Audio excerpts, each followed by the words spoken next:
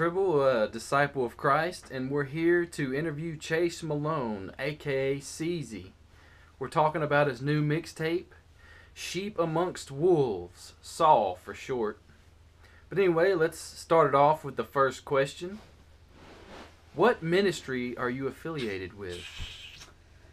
Well, I am affiliated with Hog Mob, Hooked on God, Ministry Over Business, simply because I am hooked on God, and to me it is ministry before everything. A lot of people ask me if I got out of Hog Mob, if I'm still with Hog Mob, if I've ever been with Hog Mob, and I am, but they don't see it because that's not what I just go around saying all the time. Because a personal conviction to me is I have to rep our Heavenly Father 10 times harder than I rep the name of my ministry.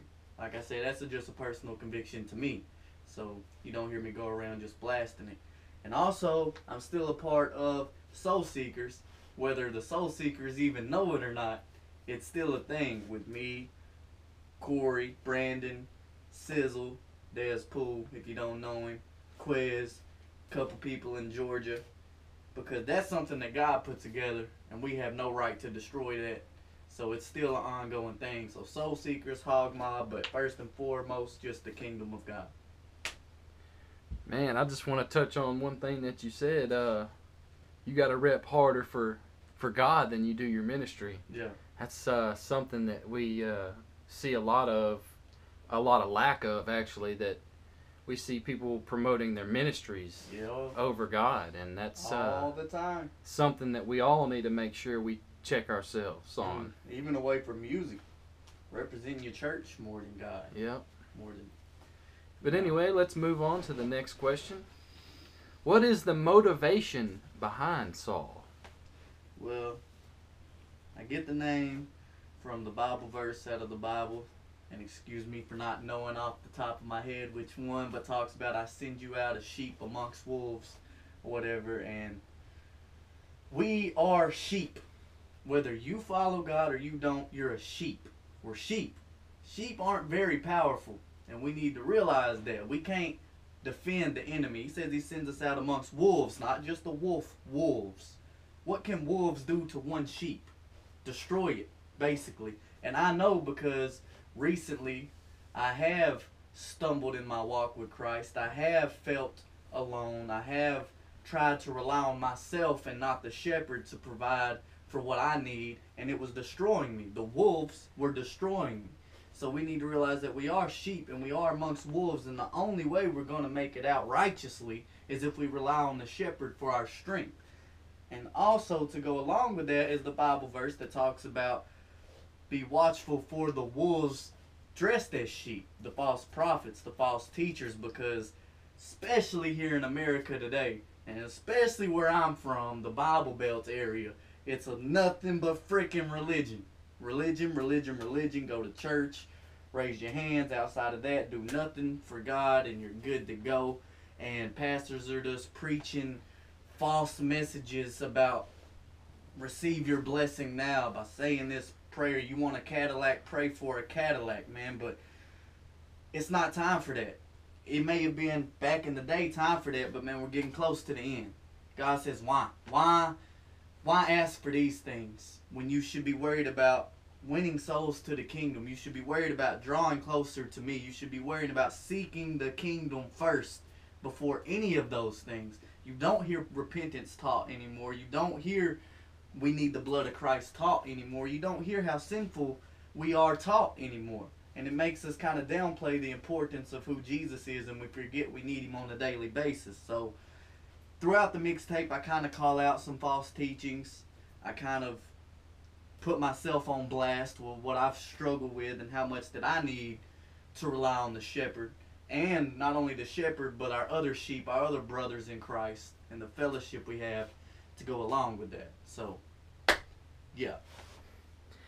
And you touched on a lot of good stuff there. But I guess I'll just tell you one thing that I thought was cool that you said. In the very beginning, you said, I don't know this verse. And you don't know exactly where it is. And back in the day, the apostles, when they were saying these things, they didn't call it first Acts, and all this. It was all just, hey, this is what it is. Mm-hmm. So that's cool because, it's not about knowing exactly where it is, but it's about knowing what it means. It's about walking it out. Exactly. So that's cool that you know what it means, and it sounds like you're walking it out. So that's the most important thing. And anybody that is hearing what we're saying right now, it's good that you know what the scripture means. You may not remember where it's located, but you need to make sure you have that word inside of it. But it's written in your heart. Yep. To be remembered. And the thing is, if people who can name any verse out the Bible off top of their head, that's in the book of Isaiah chapter 36 verse 3, whatever. Sometimes that intimidates an unbeliever. It does. It kind of like, man, I got to learn like that? Mm-hmm. No, I have trouble learning like that. I admit to you, man. I can't. Me too. Can't remember verses off top. But it is in my heart. So. Yeah, and that's the key. Anyway, let's move right along. What other artists can we expect to hear on your new mixtape? Well,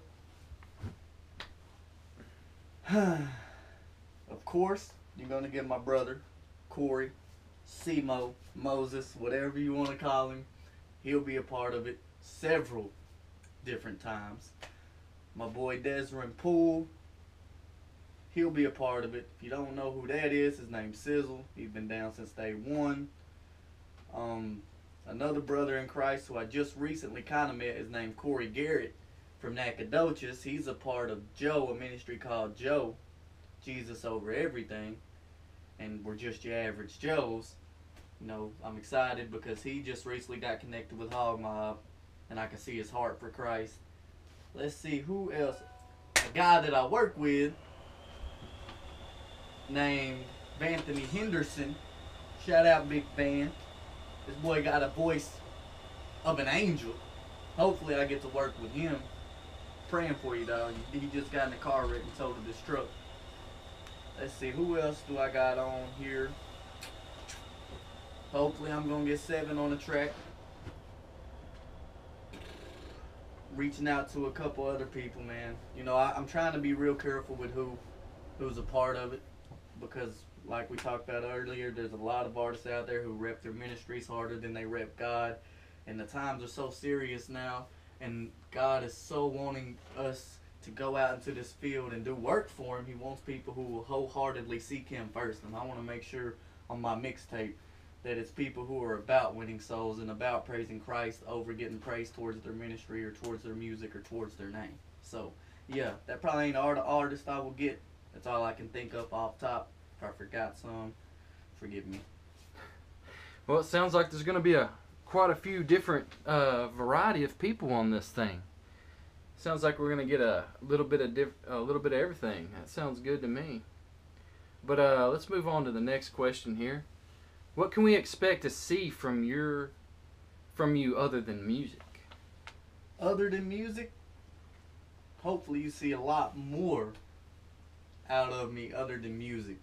Me and the guy behind the camera, Mr. Brandon Tribble, and my brother are all on the same page with it's time to actually go out and do work for the kingdom of God. It is time to get together and start holding Bible studies for whoever wants to come throughout the week, at home, not in a church building, not intimidating people, but at home, so people can actually grow towards Christ. It's time to start reaching out to the homeless and the less fortunate of our society. It's time to quit being worried about self. So you can expect out of me nothing. Don't expect nothing out of me. Expect it all from God, all from Christ, because that's who I'm leaning on. That's who I'm relying on. And this world is getting worse and worse and worse. America definitely is getting worse and worse and worse. We're religion, the Pharisees, everything we're doing against God. I'm not even going to get into details, but that's not going to change. We act like we should pray for this nation to change, and you should, but it's not going to change. It's meant to be that way, and until the end days, it's just going to get worse and worse. So we have to build ourselves up in Christ. And I encourage you to do the same thing. Fast. Pray. Even when you don't feel God. Pray. Fast. communicate with other people that you know are solid in Christ. And no matter what, don't give up on him. Stay obedient to him.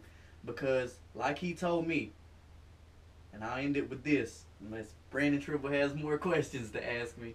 I was falling away from God because I was going through a tough situation in my life. And I wasn't relying on him, I was relying on myself. And then when I finally came back and wanted to rely on God, I started praying but couldn't feel nothing. Just felt like my prayers were going up and coming back down to me. Going up, coming back down to me. Like he wasn't hearing me. I couldn't feel it. There was nothing out of it. And I was at work when that kind of hit me with a question. He said, Chase, do you love your wife? Shout out to my wife, Bristol Malone. And I said, yes, I do, God. Of course I love my wife.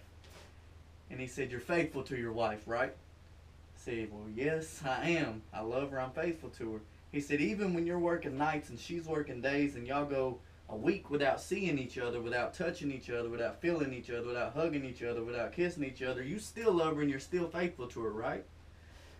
I said, yes, God, I am. He said, so how much more should you love me? When you don't feel me, when you don't see me, when you can't hear me. If you love me like you say you do, remain faithful. So that's what I encourage you to do. If you can't feel him, you can't see him, you can't hear him, remain faithful, because the fact remains he is God. We are his sheep, and remain obedient to the shepherd. Man, I just started tearing up about that, man. That was some good stuff. I'm sure the viewers at home, y'all are going to feel the same thing, but basically what we're hearing from you, Chase, is that you're wanting to get back to the roots. You're wanting to get back to the way the apostles did things. Exactly. It started in the home, and like I heard a pastor say the other day, started in the home, it's going to end in the home. One day we won't be able to gather in churches. We won't. It'll be despised, and we'll have to do it in our homes. So why not start now? You'll get more out of it anyway. I encourage you, even if you do go to church on a daily routine, which I don't go on a weekly basis. I don't have a home church, and you can cast your stones if you want to. I don't care. It's just something that I don't do. And I'm not dogging you if you do either. Just make sure your motives are right. But why not just get together with a small group where you can ask questions, where you can learn, where you don't feel like the pastor is any better than you are, where you don't feel like you're in a room with people who understand and who can relate, and you're not ashamed to ask questions. That's the only way to grow. And don't be ashamed to ask questions neither. Just let the Spirit lead. And I'm going to end it with this. Y'all see Chase's heart, and you kind of hear a little bit of mine. If you're looking for a place to where you can grow, come get with us, because that's what we're going to be doing. Pineland, Texas, Sabine County, anybody around, we are fixing to start holding Bible studies either at Brandon's, my house, Corey's house, at the park, at the square. We're fixing to start getting out there so we can reach these people. And if you're already built up in Christ, then join along with us, and let's go harvest these souls to the kingdom. Let's reach out to those who are lost and show love and not hatred. Show compassion and not intimidating them with the way that we walk in Christ. You know what I'm saying? Yeah. Well, thank y'all for tuning in, and check back with more to come. God bless y'all. Yeah, I'm ready for whatever I'm ready. I'm guided by the word of God, and it don't matter what they tell me. I see they sharp teeth, though they covered in wool. I'm like a sheep among wolves.